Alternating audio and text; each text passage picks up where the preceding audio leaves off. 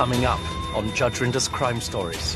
Trapped in a burning building, 5 family members fight for their lives. Liam tried so hard to break that window that every time he threw something at it, it came back at him. The suffocating heat, the terror, the absolute knowledge that this is potentially the end of your life. It's just incomprehensible. All I remember shouting was my kids were stuck in there. I just had to watch and wait. Very painful. And later, the family fear the worst. Christmas night, they found our car with a handbag in it. At that point, I looked at my dad and said, Mum's dead. It broke Lorraine. She just collapsed. We then realised that the police were looking for a body.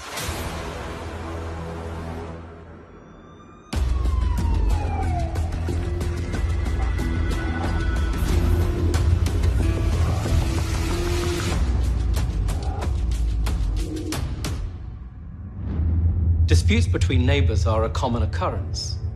In this case, the shocking lengths a neighbour went to left an entire family devastated. The Shires family were well loved in their local community of Prestatyn, North Wales. There was 5 of us, and I was the eldest of all of us. We moved from place to place a little bit when we were really young, and then we moved to North Wales when things changed massively for us. We got a nice big house and just settled down. We never had money, and we still don't have money. But we had the family, and that's where your love comes from. After having 2 sons, Mum Joy had been thrilled when her first daughter, Leanna, was born. She was only a little £8.5. Came out the same day, we went shopping straight away, 'cause she was so lovely. She was very bubbly and she's very joyful. You could have a good laugh with her. She was Joy's best friend. They were inseparable. They were like sisters. Anna looked a lot like Mum. They were always together, them two. Always bouncing off each other as well. A lot of fun. Leanna was soon joined by her younger brother, Michael, and the family were complete by the arrival of little sister, Sylvia. We'd always be together, no matter what we did. If it was meeting up for a coffee, going for a meal, whoever saw us knew that we were coming, because you'd never be without each other. We were close, really close. It was a nice family to be in. And as the children got older, the family grew. I met a girl. We ended up having Bailey. So Bailey was the first grandchild. It was amazing. When he was first born, I didn't put him down. He came everywhere with me. And it's a lovely, lovely experience. Daughter Skye soon followed. She really was a character. She was her mum all over. She looked like me, but she had her mum's attitude. Everything was her way. Beautiful little girl. Skye and Bailey were inseparable. They were always together, always had fun, always up to mischief together, and such loving children. When Leanna met boyfriend Liam Timbrell in her late teens, it was her turn to settle down. He was a little bit different to somebody that Leanna would have been with. She was, at the time, a gothic type of girl, but he wasn't. He was very quiet, very timid, very little. He was very short. But they hit it off, and he adored my sister. He was lovely to her. He adored her. You could tell her from the get-go. And I think together they created just a lovely atmosphere to be around. And before too long, there was another new addition to the Shires clan, when Leanna gave birth to son Charlie. We used to help her with Charlie. Me and Pete and Sylvie would all help her. We was all very close together. He was my angel. He was very lovable, and I used to go out and buy special cherries for him. He loved the cherries and sweets and things like that. He was my soul. He was a very cheeky little boy, very happy little boy. It was very rare you would find him being sad. I thought Anna was too young to have a family, but they stepped up to the mark and they both looked after him. Liam worked 2 jobs to look after Anna and Charlie. He was a good man. Soon after Charlie's birth, Leanna was thrilled when she and Liam got a place of their own. She was excited for that life, and I think it was healthy for her. It was the next step for them as a family. They lived in Prestatyn still, but a bit further up from where we were living. And it was a house on top of a flat, a masonette. The downstairs woman lived with a gentleman, and then up the stairs where my sister was with Liam and Charlie, and obviously they had the third floor as well. She definitely made it so when you walked through the door, you felt like you were at home. Their neighbour was a lady named Melanie Smith. She lived with her boyfriend in the flat below the couple's maisonette. At first, Anna used to get on with her. They used to have a fag together downstairs. She used to talk to her about Charlie, and then all of a sudden, she took a dislike to Anna. Melanie Smith was growing angry with Leanna leaving Charlie's pushchair in a downstairs communal hallway. There was enough room for her to get in and out, but she's made it sound like there wasn't, and she took a dislike to the pushchair. Melanie's anger escalated, and soon she was making threats. She used to say to Anna that she was going to burn the house down. And I would go, was she drunk? And she'll go, yeah. And I go, oh, ignore her. People don't mean what they say when they've had a drink. She was pretty well known for her behaviour all around town. She was drunk and used to go around threatening people, bullying people. With no reason to believe that Melanie would follow through with her drunken ramblings, on the 19th of October 2012, Leanna invited her young niece and nephew to stay. Anna had her cooker fixed, so Anna offered to have them. They'd been there many times before, had dinners there many times, spent evenings there, but she said, can they stay? So we said, yeah, absolutely. When I got there, the kids jumped out of the car and they ran to the door. Liam was banging on the window, waving down. They were waving back up, and then I had to shout them back to get the kisses off them, which they both did. But they couldn't wait to get in. They couldn't wait.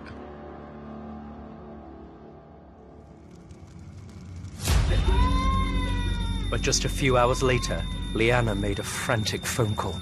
At 2 minutes past 10 o'clock, I got that call. Dad, there's a fire downstairs. We need to get out. Can you help us? I'll never forget that. When we got there, the house was just up in flames. I tried the back, I tried the front. All you could just see was the smoke and flames. It was horrible. We were there before the fire brigade, but we couldn't get in. The fire's too bad. We're standing there, shouting for them. But you're frozen to the spot. Melanie Smith was safe on the street outside, whilst Leanna, Liam, and the 3 children were now trapped inside the burning building. Liam tried so hard to break that window that every time he threw something at it, it came back at him. He tried so hard. He even told the operator when he rang them up. He told them we're gonna die. Can't get out, we're gonna die. That is gonna be so awful.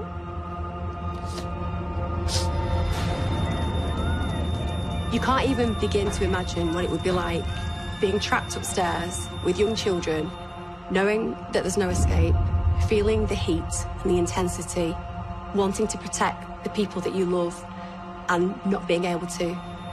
The suffocating heat, the terror, the absolute knowledge that this is potentially the end of your life. It's just incomprehensible. It's the stuff of horror movies.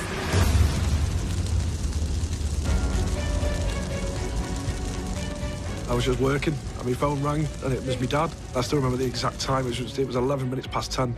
He phoned me in a blind panic. He was shouting, he was screaming, but I couldn't understand the words. I couldn't understand if it was fire or fight. I just ran to my car, and I just drove to my sister's as quick as I could get there. When I got there, I ran down the street. As I got to the corner, Liam had already been rescued from the fire, and he was on the floor. The fire brigade managed to break the window and to get Liam out first.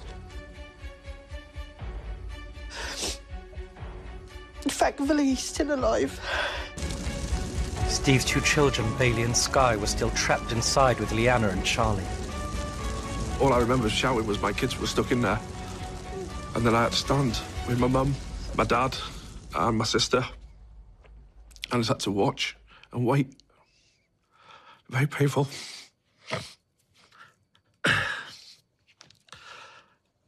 Very, very, very hard.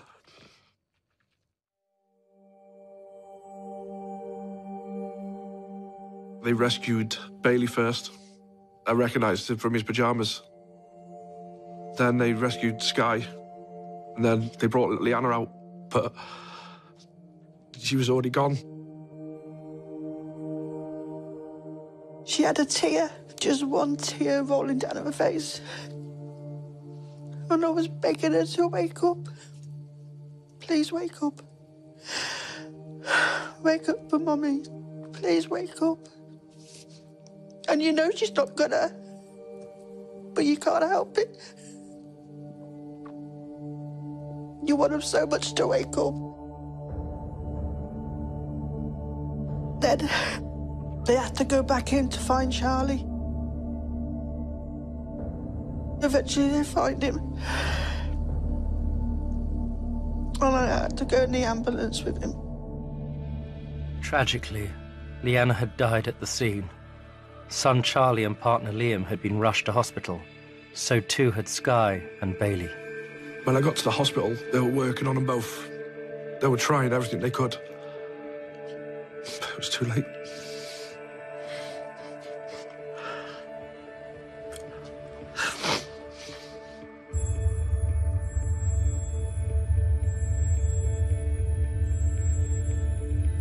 A few days later, Charlie also lost his fight. It was too much for him. So I told him he could go. I told him Mummy was waiting for him. You can't believe it's true. How can it happen to us? How? What have we done to deserve it? But it did happen. Coming up, the truth is revealed. Liam managed to tell him who'd done it, and then he never spoke again. The superintendent came round to the house and he explained to us that this person had been arrested. But will justice be served? Well, they were out for 15 hours, and the longer a jury are out for, you kind of start to think, are they doubting that she's done it? So that's when the nerves start kicking in.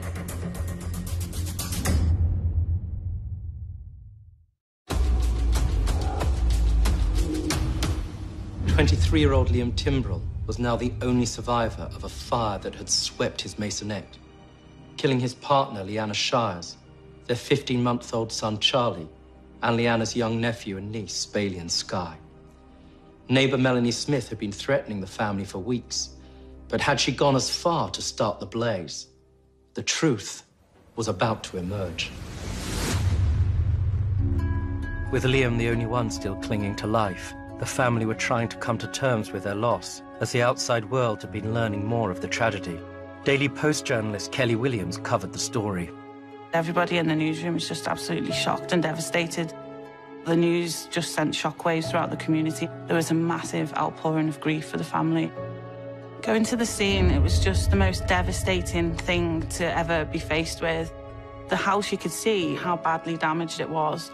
It was just black from the ground floor right way up. When we got given photographs of inside, they're the most devastating photographs you will ever see. Absolutely heartbreaking.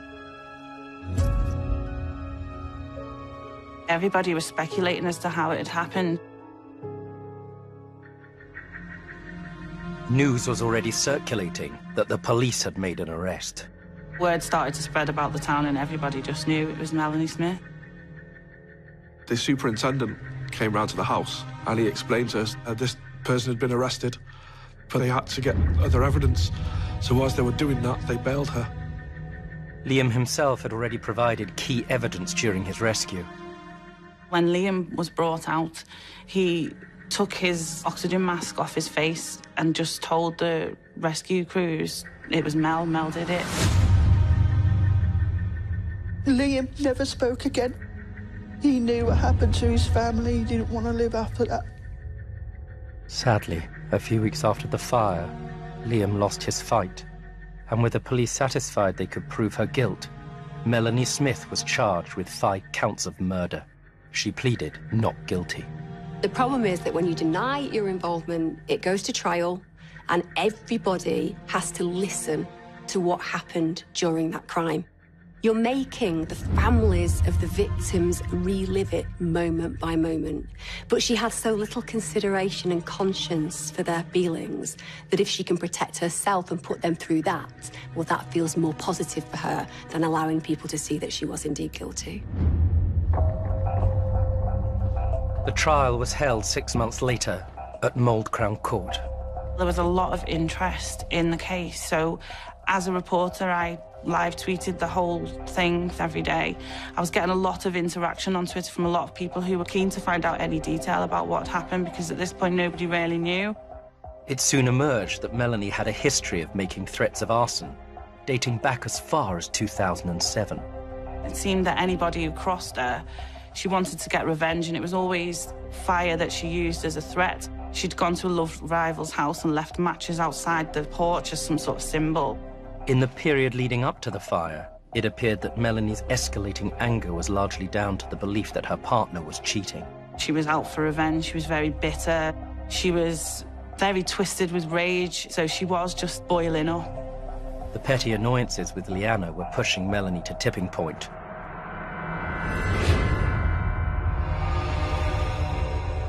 And on the night of the 19th of October, Melanie finally snapped. She had been drinking. She'd gone to the nearby takeaway and bought herself some food. She must have just felt really depressed and lonely and angry and bitter. She actually shouted through the letterbox, "I'm going to set fire to your flat." But they obviously just ignored her. She'd done that before in the past. But the final straw came. She could just hear that they were having fun and decided that she wasn't going to let that happen. So she set fire to the pram, which quickly engulfed into flames. It set fire to the nearby power box and just plunged them upstairs into darkness. Using a lighter, Melanie had set fire to the pram, the object of her rage. Anna didn't have an escape route for the simple reason that the pushchair was lit in front of her front door. There was no back door because she lived upstairs. There was no fire escape. Meanwhile, Melanie Smith had escaped, virtually unscathed. She was actually seen sitting on the curb with a blanket around her, and all she could talk about was insurance and her father's furniture. She was just devoid of any emotion at all, and in fact tried to play herself out as the victim rather than the perpetrator. Melanie continued this stance when she took to the stand. When it was time for her to give evidence, everyone was quite keen to hear how she was going to come across, because she'd sat in the dock with her lip curled as if she was the victim, as if, how could anyone say I would do this? And then when she sat in the dock and we first heard her speak, her voice was just like a whining, petulant child who everyone was making up lies about. We heard evidence from so many witnesses, and she tried to make out that 21 of those witnesses were just making up stories and lying about her. The barrister was asking more, and then she just snapped. And she started shouting, she was swearing, but she just denied everything. Never gave us any answers. Gave us nothing. After a 3-week trial, it was time for the jury to make their deliberations. They were out for 15 hours, and the longer a jury are out for, you kind of start to think, are they doubting that she's done it? Are they considering a lesser charge? Because I became personally attached to the case and personally attached to the family, and I wanted more than anything for them to get that justice that they deserved. So that's when the nerves start kicking in. Melanie Smith was found guilty of 5 counts of murder and received a life sentence with a minimum of 30 years. Fire is absolutely destructive, and the results are diabolical, and that's reflected in the sentences that are given. The fact that she chose to set fire to the pram shows that she didn't really care about the consequences. You can't control fire, and the chances are that it's going to cause massive harm. Melanie Smith cried, but she cried for herself. She didn't express any sorrow. She didn't look regretful at all that she'd killed those people and babies. She just wanted people to feel sorry for her, and it was her bad luck that she was going to prison. Part of me was relieved to know that she was going to get the justice that came. I think that gave me comfort to know that When you walk down the street, she's off it. But this wasn't the end of the legal drama. One other person was to be held partly accountable for the deaths that night. Not long after Melanie Smith was arrested, we'd also heard that the landlord had been arrested on suspicion of manslaughter. I always think this case is very, very unusual for the fact that he was also a retained firefighter who was the first on the scene when the fire broke out. He carried 2 of the children out of that property, but he also owned the property. It was discovered that despite being a firefighter, Leanna and Liam's landlord had failed to put the correct fire safety measures in place. The charge was dropped to a lesser charge of failing to provide adequate safety measures for the property. So we heard then that if he'd have installed a £250 fire door, it would have afforded the family an extra 30 minutes resistance to get out of that fire. And also he was criticised for the windows that were in the property as well. We do not blame the landlord himself. He did not commit the crime. But there again, he should have made it possible that there should have been access for the people to get in and to get out some way. The windows, they wouldn't even open properly. Being a fireman, he should have known this all in the first place. The landlord received a sentence of 15 months, and now the family want to raise awareness about fire safety. We couldn't save Anna and the kids and Liam, but if we can save someone else, then we've done a good job. You should know your escape routes. Even if you think, oh, what happened to me? I don't need to know. It's never going to happen. You do need to know, because you never know what will happen. Never. If you throw things at double glazed with it, all it does is come back at you and hit you. You have to break it in the corner of a double glazed window, and it just shatters it. Melanie Smith's actions mean life for the Shires family will never be the same. Alan's my first daughter. That piece is missing, and it's never going to be filled. It doesn't get any better. You just live with it. You got to get up every day, and you got to breathe every day. Even if you don't want to, you got to. We've had to fight to rebuild what we've got, to still have a part of us that's destroyed. It will just never be the same. Miss every single one of them. All that fun and that joy we used to have. We've got some more beautiful children. The kids know about Bailey and Skye, all the pictures we've got of them. You see the smiles that they have. That's Bailey and Skye. Incredible. Even through all what we've been through, we still manage to smile and we still manage to have fun. Even though we've been through all this, we still get to do that. 47% of all fires attended by the fire and rescue services in England are classed as deliberate. And since 2014, incidents of arson have risen by 11%. Make sure you know how to be safe if a fire takes hold. Plan your escape routes. Stay low to the floor to avoid smoke.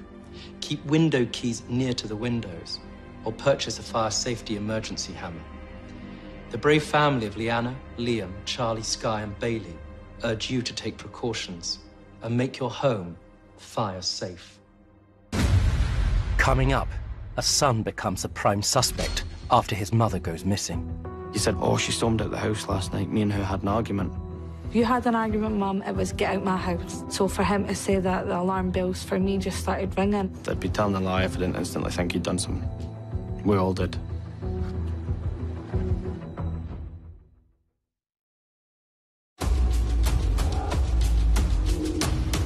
Often there's a special bond between mothers and their sons. Sometimes that relationship can become so close that it ends up being toxic. This is the case of Carol Taggart. On December the 23rd, 2014, in Dunfermline, in Fife, Scotland, 30-year-old Ross Taggart made a 999 call to the police. When did you last here? About 1 o'clock Monday morning. Has there been any argument? That's the thing, we had an argument. She's been a bit depressive, and she even told the doctor that she didn't want to be here anymore. Ross was reporting the disappearance of his 54-year-old mother, Carol Taggart, explaining that she'd stormed out of the house they shared, from which she also ran a children's nursery business. That same day, Ross contacted his estranged sister, Lorraine, and her husband, Stephen. I saw on my phone that I had 2 missed calls from Ross. It's like, what's he phoning me for? Because we hadn't actually spoke to him for about 6 months. Stephen phoned him back and he said, "Mum's missing, have you seen her?" He said, oh, she stormed out the house last night. Me and her had an argument. But Ross's story didn't seem to add up. "You had an argument, Mum, it was get out my house," and that's just how it was. So for him to say that, the alarm bells for me just started ringing. I'd be telling a lie if I didn't instantly think he'd done something. We all did. The family were indeed right to be suspicious of Ross, as Carol was dead, killed at the hands of her own son in the early hours of the previous morning, and dumped in a hiding place, the location of which only he knew. Now Ross was at the start of an elaborate web of lies to cover up the crime he'd committed. But what had led Ross to kill his own mother, and to destroy this once happy family? Ross was only young when Mum Carol and stepdad Sean embarked on a relationship. I brought Ross up when he was 18 months old. If that doesn't make him minds, I don't know what does. I did all the dad stuff, running at the back of the bike when the stabilisers come up. Sean had instantly fallen for Carol after they'd met on a blind date. I liked her because she was confident, strong-willed, knew what she wanted, and she was a good laugh as well, a really good laugh. We hit it off right away. And 18 months after they met, the couple were overjoyed when daughter Lorraine was born to add to their brood. Carol was ecstatic. All she'd ever wanted was a wee girl because it allowed her to do all that pink lacy bows and stuff. My cup of tea. She loved being a mum, loved having a little girl. We were just close, really, really close. Growing up, I danced up and down the country, and it was generally just me and my mum. She was always backstage, helping. She made costumes for me, done my makeup. Lorraine and her older brother Ross had a good relationship. He used to come to competitions sometimes and support me, even when we were little. Barbie and Action Men were out playing. We went a nice holiday every year, had a good car, did loads of stuff. It was nice, it was good. Sadly, the good times did not last. Ross started working when he was 15. He would be in a job for a while and then he would lose the job. We would get all kinds of excuses. It wasn't until we started looking closer at what Ross was doing that we were realising he was losing his jobs because he was stealing from them. I was challenging him on a regular basis, but it was causing a lot of friction between him and his mum because his mum was sticking up for him. Eventually, Ross's behaviour took its toll on Carol and Sean's relationship. It slowly degenerated into a Ross entirely coming between us as a couple. It was Carol on one side, me on the other, and Ross right in the middle. Eventually, that is what led to splitting up. For me, it was hard. A lot of the arguments were because of Ross, so I had a lot of bitterness feeling towards him because he separated my family as I felt it. Following the split, Lorraine and Ross's relationship also started to break down. How he spoke to my mum, I didn't like. She just took it. I watched him out and about clubbing, the way he treated women, womaniser. I didn't agree with that, and we had a lot of disagreements on that. Our relationship went downhill from there. And Lorraine's new boyfriend, Stephen, seemed to share her views on Ross. I'll not lie, I instantly took a disliking to him. He wasn't for me, he was just very arrogant and very opinionated. Carol did everything to please him. He asked for something, it was yes, no problem. She always stuck up for Ross, and I just couldn't live my life like that anymore. 6 months of me and Stephen dating, I had moved out. So it was only her and Ross left in the house. She did not want to be on her own, that was her biggest fear. So she clung on to him. Ross seemed to relish having his mum all to himself. I think the fact that he was last man standing gave him this power over her, and boy did he use it to his own benefit. He plodded along and sponged off her, so it was a sad state of affairs. He knew exactly what he was doing. Not long after she moved out, Lorraine's own relationship with her mum started to break down. Ross was jealous. If Lorraine ever went out with Carol, Ross had something to say about it, or had to tag along. If they went to the cinema, he had to go. His mum had to pay for it. His jealousy just grew from there. So he started to make up things. Lorraine said this, or Mum, Lorraine's been saying that. And I think he said it that much that Carol started to believe it. Ross got into her head, and he knew how to manipulate her into feeling even lower than low. With Lorraine, it was really hard for her because the relationship with Mum was starting to break down because he was filling her head with so much nonsense. He must have been telling her along the lines of, you're losing her because she's moved out now. So her mum started getting quite nasty and vindictive towards Lorraine, and I think that was his plan. And he got what he wanted at that point, had his mum to himself. Carol had long suffered with mental health problems, and the family believed Ross could now even be using this to his advantage. My mum's dealt with depression ever since I was born, so it's always been there or thereabouts. I just felt like he abused that. He'd got his mum exactly where he wanted her, and he'd managed to alienate myself, Lorraine, and alienate most of her friends as well. And in October 2014, just 2 months before her death, the pair even went on an expensive holiday together, paid for by Carol. Carol took him for his 30th birthday to New York, lavished vast amounts of gifts, etc. on him, which he was quite happy to post all over his Facebook page.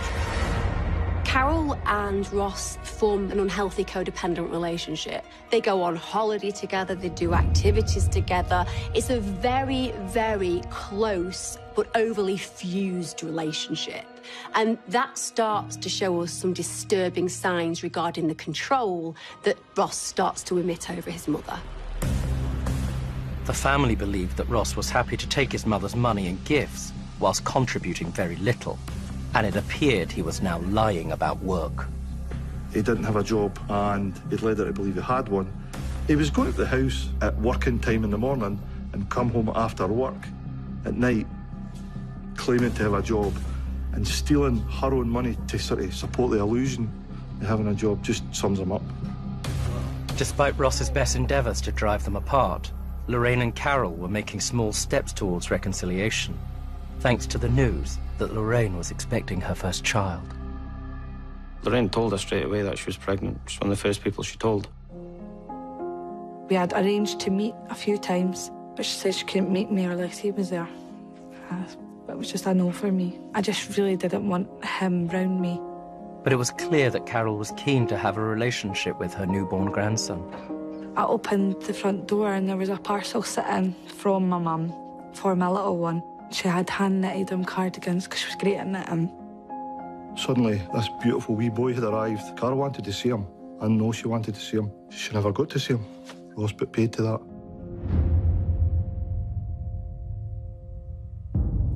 Coming up, Ross is caught on camera. He actually starts to use Carol's money. He uses her cards to pay for things. There was CCTV of him going backwards and forwards to the caravan. He went with cleaning products.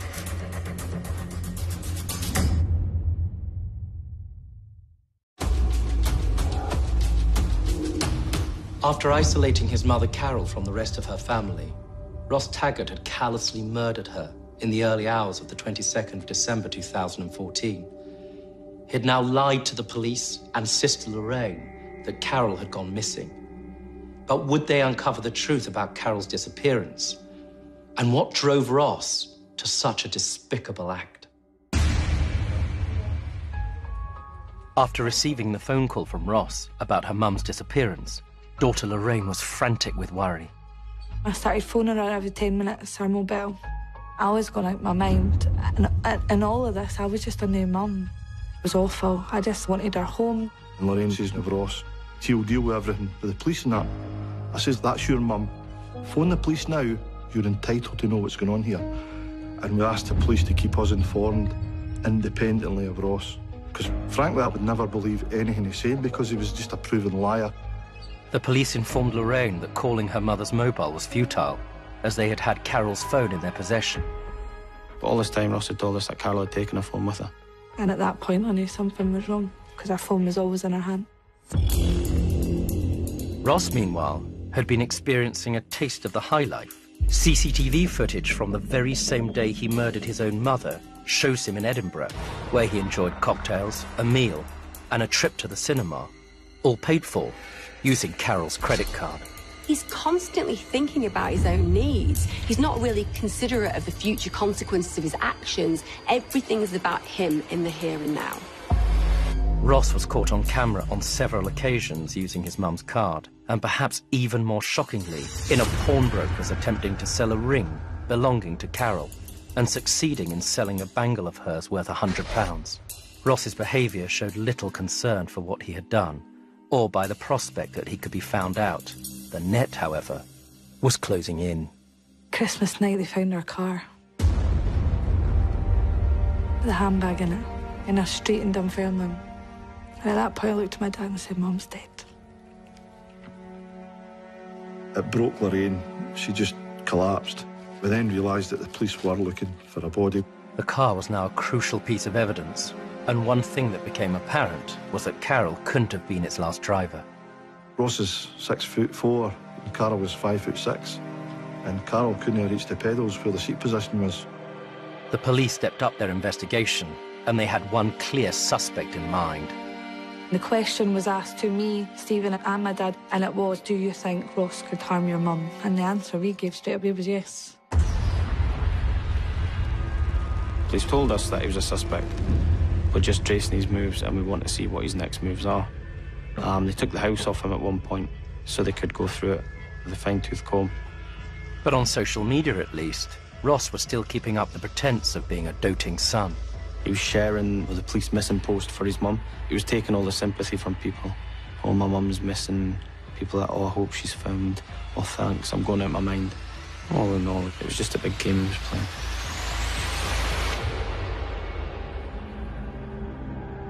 The police searches were now ramping up a gear. They had searched our house, back garden, front garden. They had searched our caravan, and there was nothing. So then they opened up the horizons a little bit further. On the morning of the 11th of January 2015, 3 weeks after Carol had been reporting missing, a knock on the door brought the news the family were dreading. I opened it, and it was the police standing there. I knew straight away. So you found her, haven't you? Yes. They had said, look, we found a body. And I asked where. They said it was underneath a caravan. You need to come and identify a body. Can you come tomorrow morning? We need to know if it's your mum or not. I said, of course it's my mum. We walked into the kitchen and my dad was standing and I just collapsed in a heap. Because I knew it was her. I had a feeling. I knew she was gone.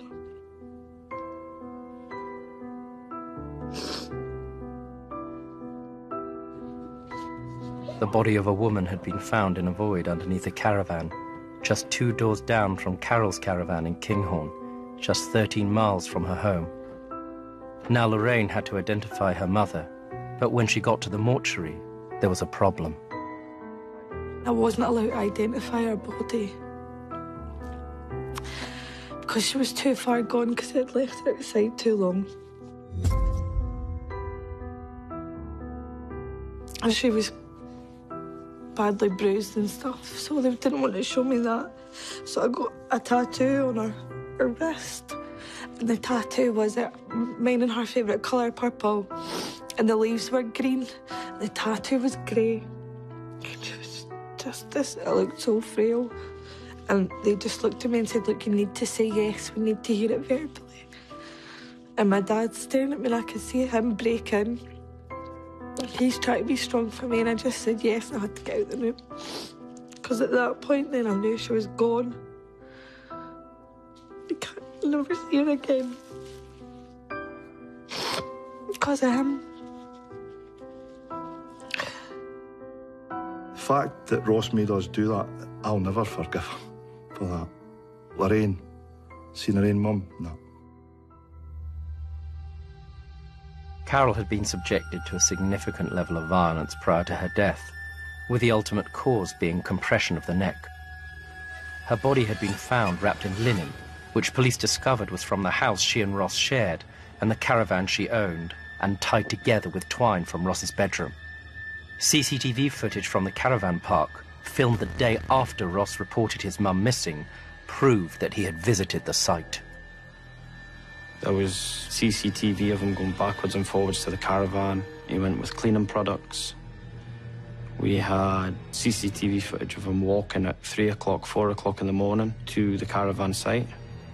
Ross is under no illusion that the police are going to look for his mother in all the places they would expect her to potentially go. And one of those places is indeed the caravan. Knowing that, he goes there and he cleans it from top to bottom because he wants to try to ensure that there will be no incriminating evidence there. He had tried to get away with it, but the evidence was so strong. We had her blood on her shoe, the shoes that he got bought for his 30th birthday when he went to New York. I can't ever forgive for what he's done. He dumped her outside like she was a bit rubbish and left her in freezing cold. Why would you kill your mum? Ross had failed to cover his tracks and was arrested for his mother's murder. Still pleading his innocence, he was set to stand trial, but it would be 10 months before the court case, where the full extent of his lies and deception was set to be revealed. I wanted to know what he had done to my mum, how he had done it, why he had done it. No matter how painful it was, I was going to be there and I would deal with it. And so was my dad and Stephen every day. Watching him walk into that courtroom, he couldn't even look.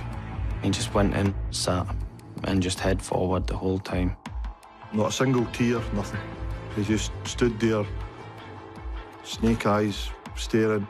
This was just the start of a harrowing trial for Carol's family, as details emerged of her final moments.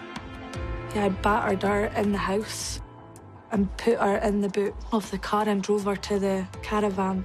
Inside the caravan, she started to move. He's went on top of her and he's broke her neck. You have 2 bones like this and he snapped one.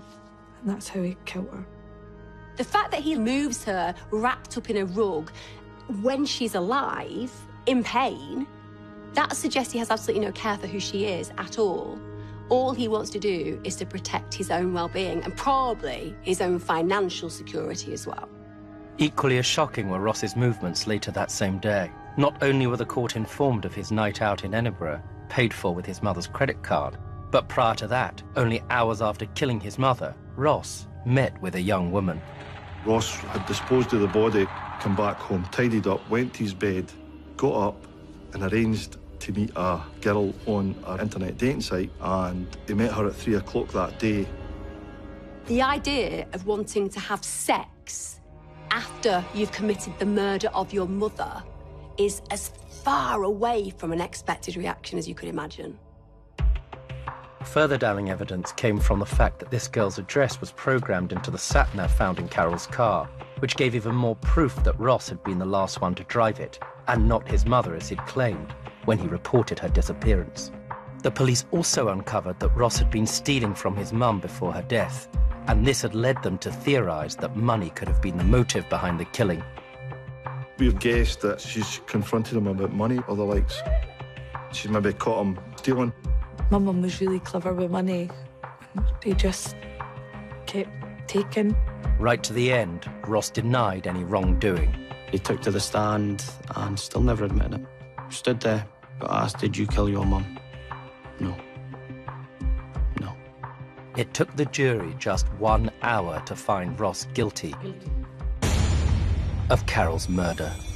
They've sentenced him to life and he has an 18-year tariff, which means he's not eligible for parole in any shape or form until he serves at least 18 years. But he will still be younger than his mum was when he gets out, which is wrong, in my opinion.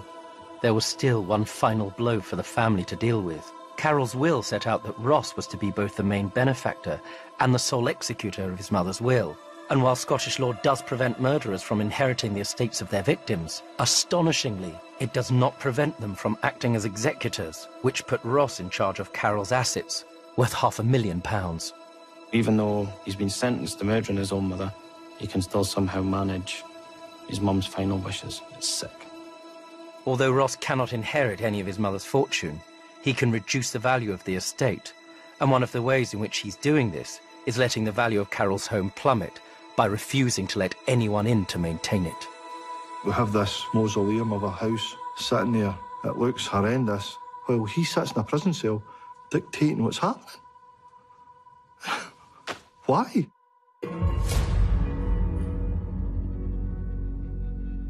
Ross is still the puppeteer. He managed to control his mother for years, he managed to exploit her, and now he has the power to exploit Sean and Lorraine. And every time he prevents them entering his mother's house, every time he prevents the grandchildren inheriting what's rightly theirs, he controls them. So still, he remains a malevolent and manipulative force from the inside. I wanted to go into that house and sit on her bed and grieve my mum. I wanted to be able to smell her, say goodbye, sort her house, do the last little thing I could do for her, sell it on, and hopefully a beautiful family moves in and are happy. That's what I wished for. Lorraine says that she's been allowed into her mother's house, albeit only for an hour, as stipulated by Ross, and accompanied by his lawyer. Sadly, it didn't offer the closure Lorraine had hoped for, as Carol's once pristine home is now infested with mice.